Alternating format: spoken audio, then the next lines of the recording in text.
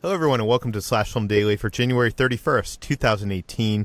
On today's show, we'll be talking about a bunch of news, including Andy Serkis talking about the possibility of returning for Star Wars Episode 9, how the Fantastic Beasts sequel will address Dumbledore's sexuality, Cowboy Ninja Viking finds a new director, Paramount pledged Ology franchise, an unconventional Hocus Pocus sequel, and Bad Boys for Life gets two new directors, not just one, but two.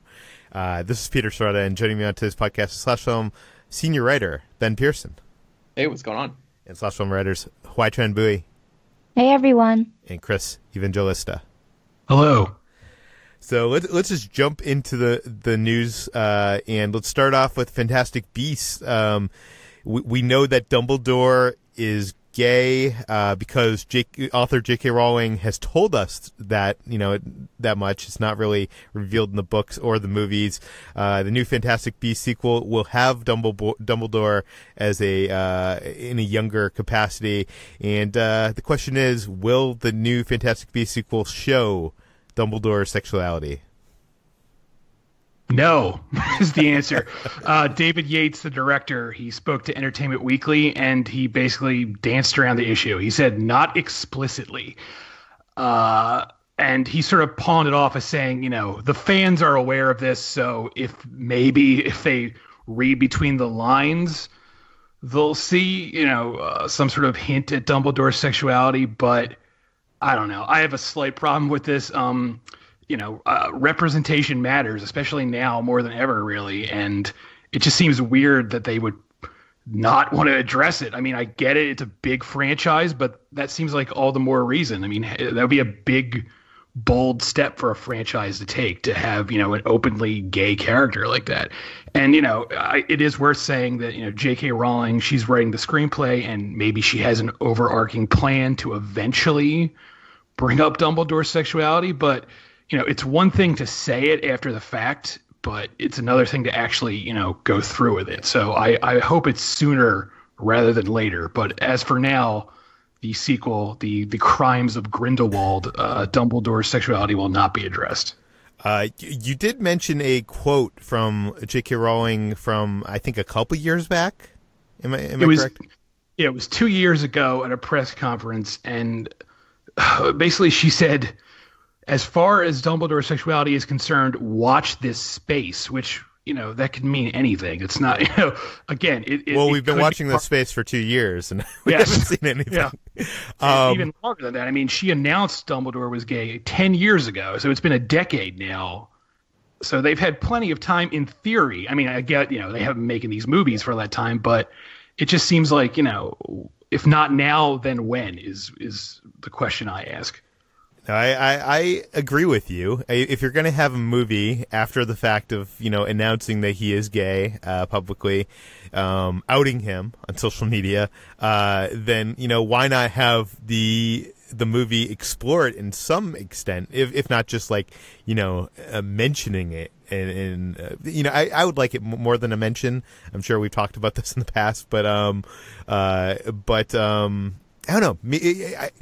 I have to be the devil's advocate here. Maybe she has a grand plan to have, this come out in the next couple Fantastic Beasts movies, because Dumbledore will theoretically play a character in all of them, right? Yes. Yes. Okay. HG, do you have any thoughts on this? Well, my issue was mostly with David Yates' wording, like what Chris said, but also there's a part where he talks about how Dumbledore and Grindelwald were in love with each other's ideas, which sounds like a major way of sidestepping a pivotal part of their relationship, which was that they did have a tumultuous relationship and had to do with philosophies, but also had to do with their own sort of romance with each other, if you can call it that. But it seems strange that in the first movie where we were seeing this, these two characters come to a head for the first time on the big screen, we're not going to have any mention of this past relationship that they've supposedly had. We don't even know if they've had a relationship, just that they've had some sort of feelings or emotions towards each other, and that Dumbledore is gay, but we don't know if he's ever acted on it. So for me, I don't mind if it's not like a pivotal, like if we don't see on screen Dumbledore like having a gay a gay character being part of like his storyline. But I feel like a mention, like you said, would be really important for me.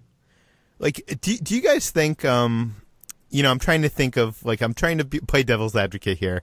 Do you think that a big corporation like Warner Brothers that they might not want to feature that in this movie, because it is a kids movie.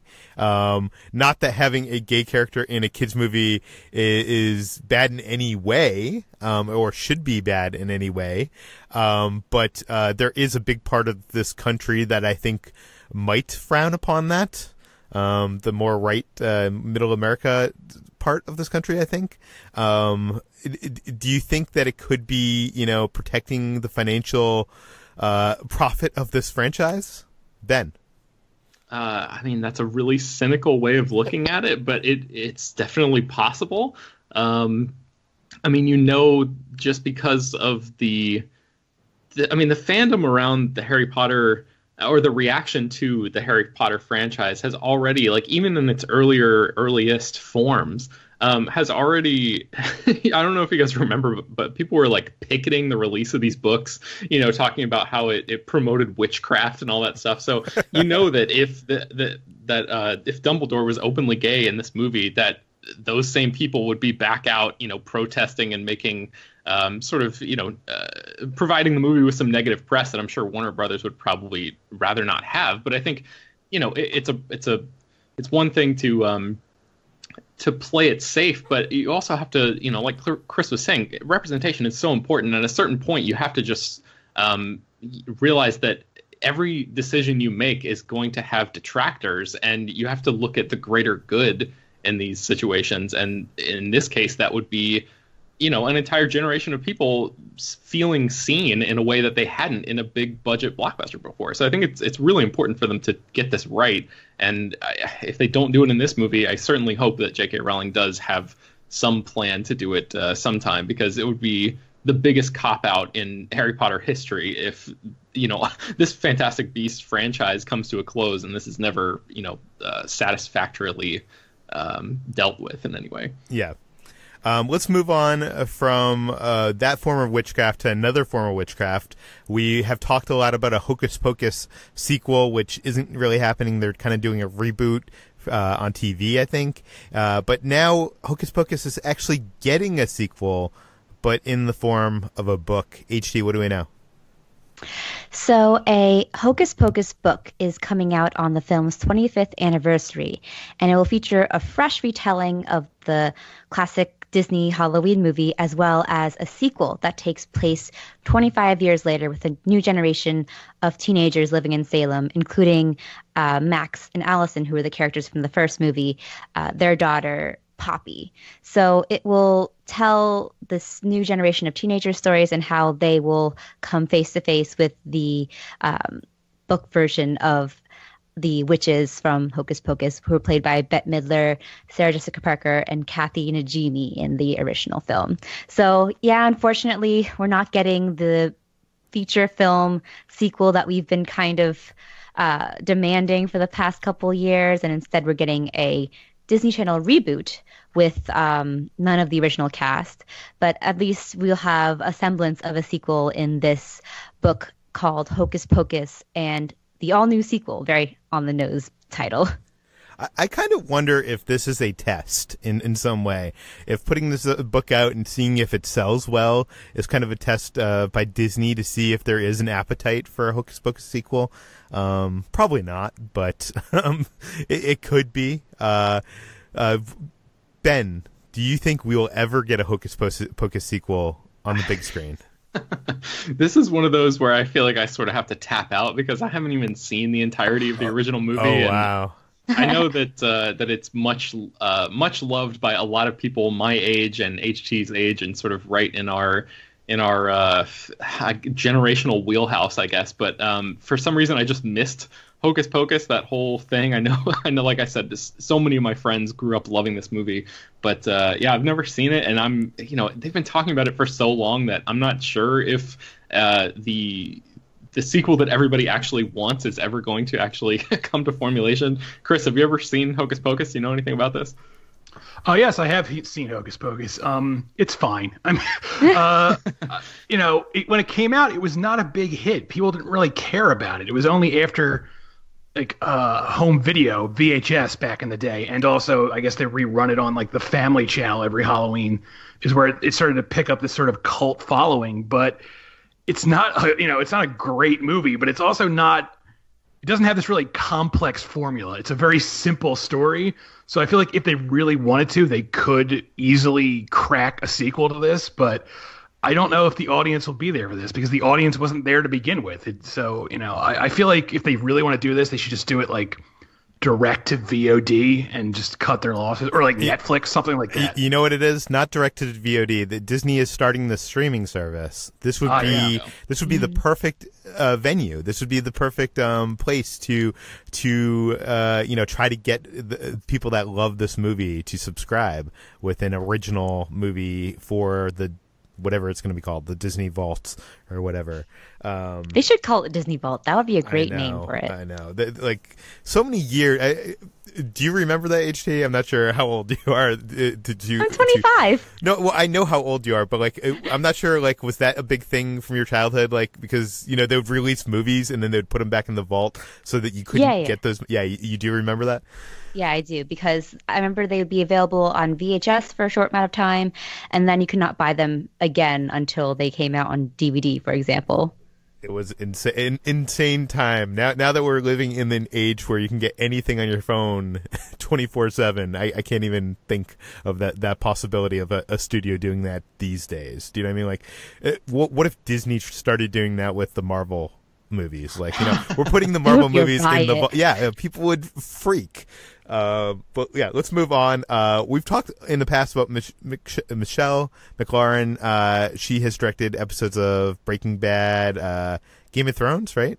Yep. And a lot of great TV. And she's been up for a lot of movies. And it seems like she might actually be making a big movie with Chris Pratt called Cowboy Ninja Viking. So Chris, tell us about it.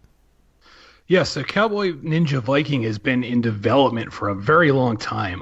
The comic book it's based on was published in 2009, and in 2010 it got an option for a film. And 2014 it was announced that Chris Pratt was going to star, and then everything sort of died down since then. But now it looks like it's starting back up again.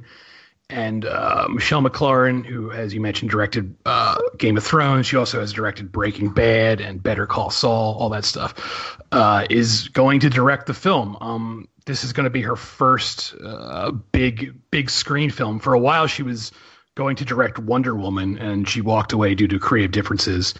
And so now she has this, and she also has another movie in pre-production right now called The Nightingale. And both of these, The Nightingale and Cowboy Ninja Viking, are set for 2019. So I don't know if she's going to direct both of them for the 1 year or push one off or not. But as of now, she's officially attached to direct Cowboy Ninja Viking. The original story says that Chris Pratt was one of the people who was pushing very hard to get a female director on this film. So that's part of the reason why she's here, but also just her talent is, she's in very high demand. She's very acclaimed for her TV work.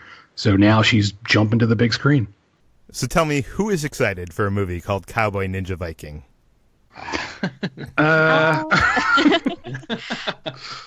I can't help but think that back when Chris Pratt first got attached to it, and that was before he became a really big name thanks to Guardians of the Galaxy, that this is a movie that his character in Parks and Recreation, Andy Dwyer, would immediately jump to do. So it feels like not a real film just because it's such a ridiculous title. I don't know anything else about it except for the title. Yeah, Chris, what is the movie about? Well, the comic is it's about a scientist who takes someone with multiple personality disorder and somehow turns those multiple personalities into individual people who are assassins, and they all have distinct personalities. Like, one is a cowboy, one is a ninja, one is a Viking. So it's a very, as you can tell, very medically accurate film. So So Chris Pratt would be playing this triplet of characters. So he'd be playing multiple characters? It's not clear. Some reports say they want to cast 3 distinct leads, whereas in the comic, it's clearly the same guy as these 3 different people. So I don't know if they haven't decided yet if they want Chris Pratt to play all 3 or if they're going to cast 2 other leads for the film. Okay, now HT, now that you've heard the synopsis for the film, do you want to see Cowboy Ninja Viking? I'm curious. It sounds intriguing, but I feel like I would have been more inclined to see it actually back when it was first announced in 2014, just because I feel like Chris Pratt's persona was more suited towards it. Now he's kind of trying to be a very serious action star, and I would welcome him going back to his comedic persona and doing something with more range. But yeah, I'm not sure. I am down for the ride, I guess I will say. Okay, next up in the news is Paramount has established a writer's room for the Ology franchise. What is the Ology franchise, Ben? Yes, so Paramount is always looking for more blockbuster franchises, and they seem to be betting big on a series of Ology movies, which is based on a popular young adult series of books. There are 13 books so far, and these books have sold 18 million copies worldwide. They are essentially encyclopedias of different topics. So some of the book titles are called Monsterology, Vampirology, Alienology, Spyology, and they all have individual stories. I'll read you the synopsis really quickly of one called Oceanology. What if a 16-year-old assistant traveled aboard the storied Nautilus, the narwhal-shaped submarine of 20,000 Leagues Under the Sea? And what if he were the sole survivor of the ill-fated voyage and went on to relay his adventures to a certain Jules Verne? Find this brave young man's own account in the lavishly illustrated Oceanology, a tale of the 1866 voyage of discovery that investigates diving bells and shipwrecks, coral reefs, ice canyons, sharks, giant octopi, and luminous sea monsters, underwater volcanoes, and even the legendary island of Atlantis. So it's more of like a fictional encyclopedia. It doesn't necessarily have like a full story, but there do appear to be some narrative threads throughout.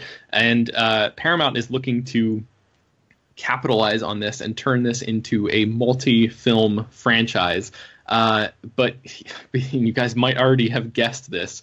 Akiva Goldsman, yay, the Oscar-winning writer of A Beautiful Mind, but the writer-producer of Batman and Robin, Insurgent, Rings, and The Dark Tower, is the one who is sort of spearheading this movement at Paramount to get this up and running. So he has started and formulated this writer's room that includes some really talented people. Joe Robert Cole, who co-wrote Black Panther, Lindsay Beer, who's writing King Killer Chronicle, Jeff Pinkner, who wrote Jumanji, Welcome to the Jungle, Nicole Perlman, who wrote Captain Marvel, Christina Hodson, who wrote Bumblebee, and Michael Chabon, who wrote John Carter.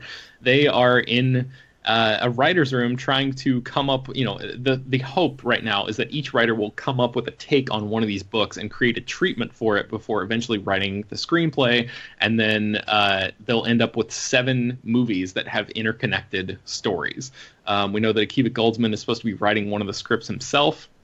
So, I mean, honestly, it's like I was okay with all of this, Paramount wanting a new live-action, family-friendly franchise until I heard Akiva Goldsman's name, and that immediately sucks all of the air out of this for me. I don't know if anybody else has any hope for this thing, but the concept kind of sounds like it's broad enough for them to be able to put their own stamp on it and do something interesting with it, but I just don't have any confidence that this is going to turn out to be any good if Goldsman's name is on it.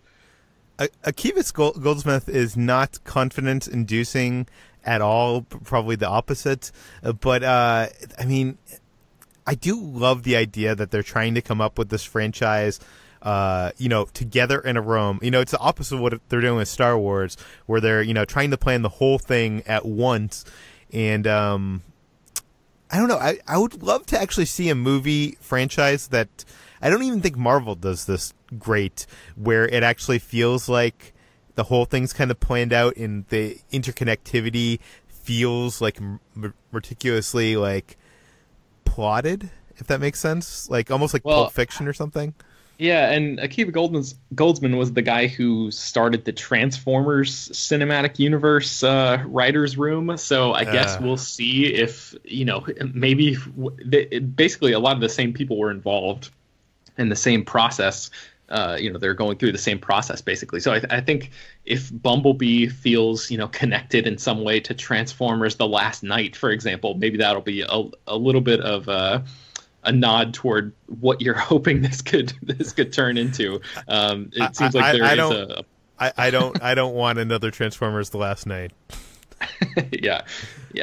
I don't know. Does anybody else think that this has a chance of being good?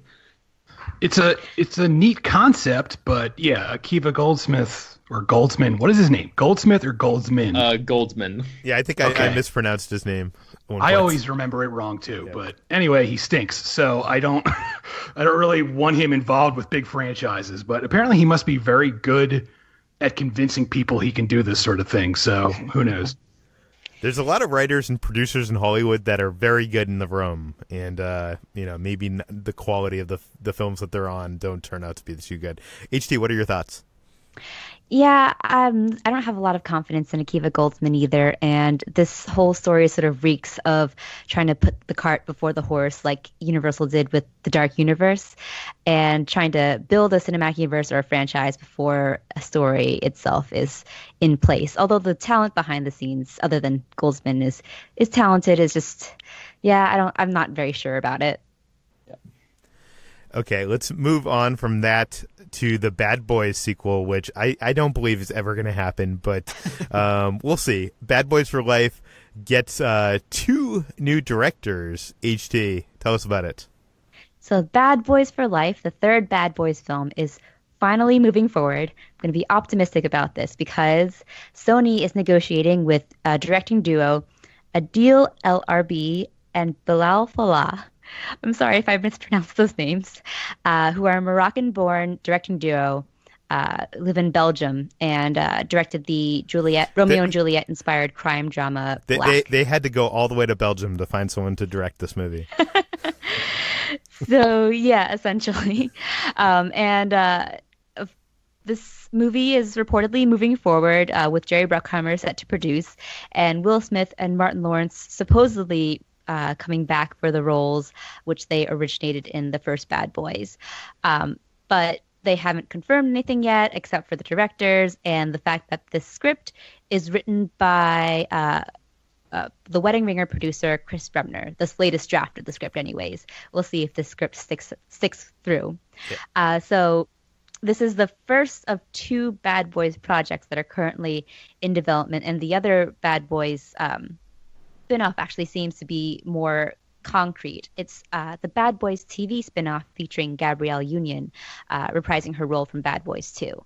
So this is a female-driven detective show about Sid Burnett, who's Gabrielle Union's character, who is an undercover DEA special agent, and Martin Lawrence's character's sister in the films. And she partners with a new detective at LAPD and is basically a nice dramatic procedural, and now they recently cast Ghostbuster star Ernie Hudson as her father in the series. So that one is going to NBC at some point, and that feels like a little bit more concrete rather than Bad Boys for Life, which has been sort of spinning its wheels for the past couple years, with Jerry Bruckheimer very intent on making this movie happen. Yeah, I remember our own Brad Oman was on the set of Transformers The Last Night, and they were talking, at that point, Joe Carnahan was attached to direct Bad Boys for Life, and they mentioned it to Michael Bay and asked him about it, and Michael Bay laughed it off, like, that movie will never happen. So if Michael Bay believes it's never going to happen, I don't know. But let's move on to our last and final story. And this story will contain spoilers for Star Wars The Last Jedi. So if you were the only person on Earth who has not seen Star Wars Episode 8, you might want to turn off now. But Ben, our own Ben Pearson, talked to Andy Serkis about the possibility of Snoke's return in Star Wars Episode 9. Ben, what did he say? Yeah, so yesterday I spoke with Andy Serkis at the junket for Marvel's Black Panther. I'm going to have a full interview with him coming up pretty soon. But I had to throw in one little Star Wars question, and I recorded the whole thing, so you guys can listen to it right now. So I'd like to ask you a very quick Star Wars question before I get back to Marvel stuff. I know that Supreme Leader Snoke was sort of seemingly set up as like this ultimate galactic villain in The Force Awakens, so I'm just curious what your reaction was the first time you read the script for The Last Jedi and realized that he was going to die in that way. I think, look, it's Star Wars, so you never know how life, or whether life can be come back to or not. Whether you can be resuscitated or brought back. I was shocked. I was shocked. But it felt. I mean, it feels dramatically. It felt absolutely right for that moment in the film. So I didn't question it. I just think it's. It's a very, very important scene, and so I didn't question it. But I do. But I know it's left fans feeling like that they were really searching for something there, and what I'm saying is, who knows? Have you spoken with JJ at all about potentially coming back? I've not spoken to him about it. So that definitively says that Snoke is going to be returned in J.J. Abrams' Star Wars Episode 9, right? No, not quite. And I followed up and asked him if he'd spoken with Abrams yet, and he said that he had not gone that far. He's not actually talked to him about officially coming back in any capacity. But I just thought it was interesting that I just asked him about his reaction to Snoke's death, and that seemed to be something that he brought up like almost unprompted. So, do you guys think there's any way that Snoke coming back in Episode 9 would actually make sense? Not should he come back, because I don't think he should, because it would probably undercut the dramatic impact of The Last Jedi, and I think all of us would probably agree on that. But do you guys think that there is a way in the world of Star Wars for J.J. Abrams and who's co-writing Episode 9 with him, Chris Terrio, I think, for them to be able to come up with a way, a satisfying way for Snoke to return in Episode 9? Well, if you do get the Star Wars The Last Jedi visual dictionary, there is some interesting stuff in there. I know this is created by Pablo Hidalgo of the Star Wars Story Group. And it kind of, I think here's the line. I'll get the line for you. It says, though his name is known to the galaxy and his reputation of supreme leader to the First Order precedes him, few have ever seen Snoke in the flesh. He obscures himself with distance, being forever unreachable, save for a select few who can contact him directly. Even under such circumstances, Snoke disguises his true nature. Whatever frailties have broken his body are dwarfed by the immense size of which he typically projects his form. Now, some people have read that to be that, he could be force projecting himself as into that, like he's actually not there. But I'm not sure. You could also read that as when he projects himself as a hologram, he projects himself huge, kind of like we see him in Force Awakens. Do you think there's any? I mean, it seems to me Rian Johnson was very dead set on Snoke being dead. Like, they made a maquette that they actually shot, and they show close up that he is kind of not just dead, but in pieces. Yeah. I don't think there's any way. I mean, I sort of speculated in my piece that I wondered if there's any way that he was so powerful in the ways of the Force that he was not just astral projecting like we saw Luke do, but maybe he was able to project a physical version of himself into that realm. I don't know if that's even possible in the Star Wars universe, and I think even if it is, for them to be able to bring him back and then explain away, explain that is how things work just seems really inelegant to me. So they would basically have to bring Episode 9 to a screeching halt and explain the physics and the rules of the world for a second. And it just seems like something they wouldn't really do. But I don't know, HT, do you think that there is a way that he could come back? And do you agree that maybe he probably shouldn't? I don't know. What do you think? I'm sure there's some far-fetched way to bring him back, but I don't think it would be a way that's very believable or compelling. Basically what you're saying, Ben, and no, I do not agree that he should be brought back. Does that make sense? Yeah, he should not be brought back, essentially. I do agree it would undercut the dramatic tension of Episode 9 and also Kylo Ren's ascension to one of the great Star Wars villains.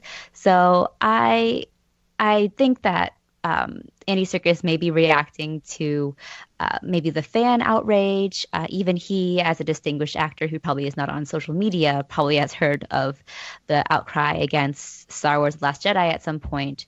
And it was, I will say, the one thing I do regret about Snoke in Last Jedi is that it wasted Andy Serkis, who is a very talented actor, and I wish I could have seen more of him in the Star Wars universe. Maybe not as Snoke, but I would be happy to see him again doing his thing. Mm-hmm. Yeah, and Screen Crush also talked to Andy Serkis at the junket and kind of asked him about the mystery of Snoke's backstory.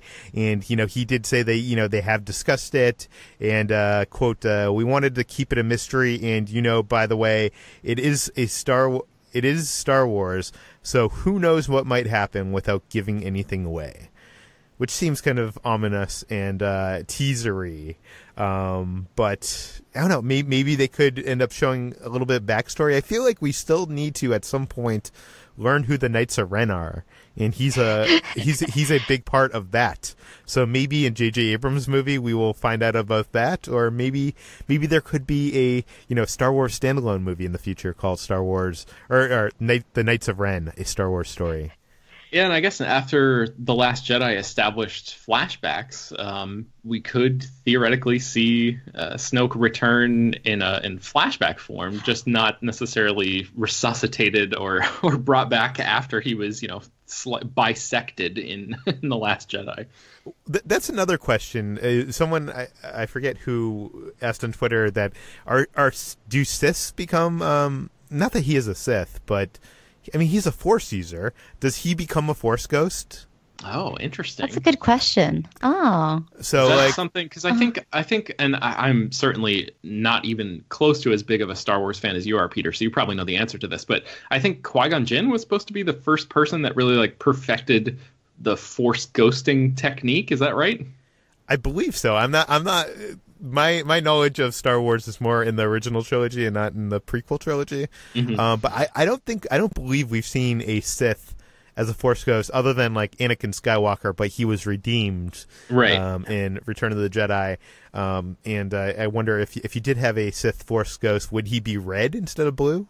Interesting. See, that is actually a really interesting prospect, because if Snoke does come back as a Force ghost, that is actually one way that I would sort of welcome him returning, because he could be sort of like the devil on the shoulder of Kylo Ren. Yeah, he could be haunting him in the same way that Luke might be, because we all suspect that Luke is going to come back in some capacity, and it would probably be, maybe as a Force ghost to haunt Kylo Ren in some way. So that would be kind of cool to see Snoke and Luke, sort of on each side of his shoulder.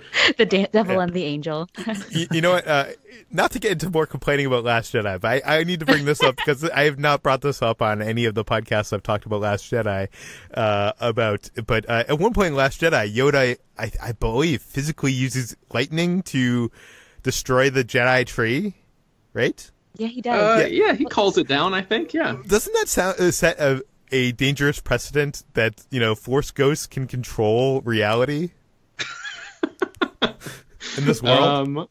I mean, I guess. Yeah, that's a good question, actually. Yeah. Okay, so Peter, I'm going to explain it away like this. Okay. Maybe Yoda as a Force ghost is more so in tune with the Force that he understands weather patterns right before they happen. And I think it was raining at that moment when Luke was about to go in and destroy that tree, or maybe it was just about to rain and Yoda was just raising his arms in celebration at the lightning bolt that he knew that was about to arrive anyway, and not actually calling it down himself. I don't know. Maybe it was a fated lightning bolt, something of a mythological bent and not something that was actually controlled by Yoda Force Ghost. I don't know if I buy this one, guys. I don't think I have a huge problem with this. This isn't like, a big, thing of, big complaint. But I wonder if that does open up the future of, Force Ghosts actually, having a physical presence, a more than physical presence in the Star Wars galaxy. But I don't know. Anyways, we're going along. Ben, where can we find more of your work online? You can find me on Twitter at Ben Pears, and I'm writing every day at slashfilm.com. HT, where can we find you? You can find my writing at slashfilm.com, and I'm on Twitter at HTranBuoy. You can find more about all these stories we mentioned on today's show at slashfilm.com. Slashfilm Daily is published every weekday, bringing you the most exciting news from the world of movies, television from slashfilm.com. You can subscribe to Slashfilm Daily on iTunes, Google Play, Overcast, all the popular podcast apps. Please feel free to send us your feedback, questions, comments, concerns to peter@slashfilm.com. And please go rate and review us on iTunes. Spread the word, tell your friends, and we will see you tomorrow.